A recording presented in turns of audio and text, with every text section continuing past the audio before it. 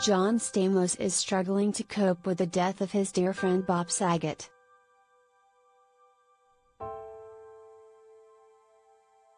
On Thursday, Stamos, 58, opened up about his grief on Twitter, sharing, "The mornings are hard. Middle of day comes in waves. Mostly bad. Nighttime is hard. I miss getting a text from him right now. Me answering. Him saying he's too tired to respond. Me saying, then who'd you text me so early?" He added.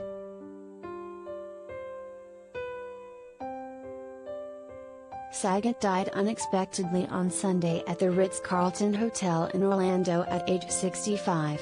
He had performed a stand-up set earlier Saturday night and was found dead in his hotel room the following afternoon. There were no signs of foul play or drug use, according to the Orange County Sheriff's Office. Stamos, who worked with Saget on Full House from 1987 through 1995, first spoke out just hours after news of Saget's death broke, writing, "I am broken.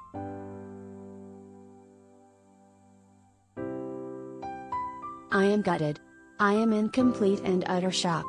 I will never ever have another friend like him. I love you so much, Bobby."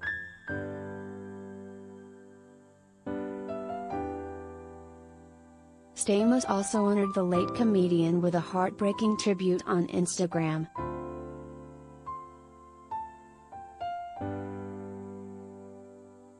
"I'm not ready to accept that has gone. I'm not going to say goodbye yet," Stamos began.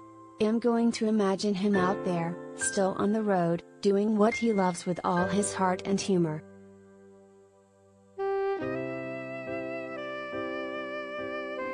He added, "He's standing on stage, killing another 2-hour set in front of a couple hundred of the luckiest people on the planet. They're laughing so hard, they weep."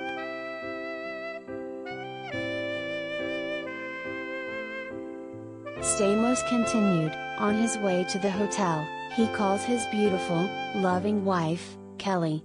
He says he feels 26 again, alive. Then asks her to fix up a picture he wants to post.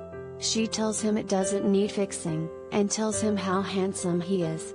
He tells her he loves her with every bit of his heart.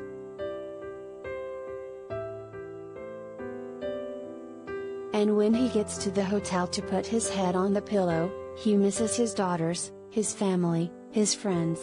"God, he loves us all so much," Stamos wrote. And he goes to sleep dreaming of when we'll all meet again, and he's smiling. I know in my heart he's smiling, still hearing the laughter from a few hours before. He ended his tribute with the line, "I'm just not ready to say goodbye yet. Maybe tomorrow. Maybe."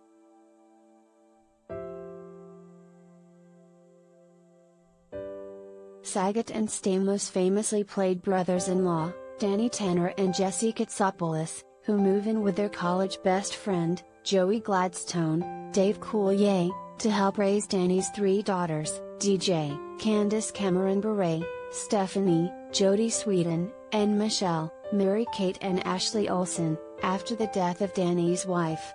The show also starred Lori Loughlin, Andrea Barber, and Scott Weinger. Like Stamos, all the members of Saget's TV family shared individual tributes following his death. The Full House cast, including series creator Jeff Franklin, also released a joint statement remembering the late star.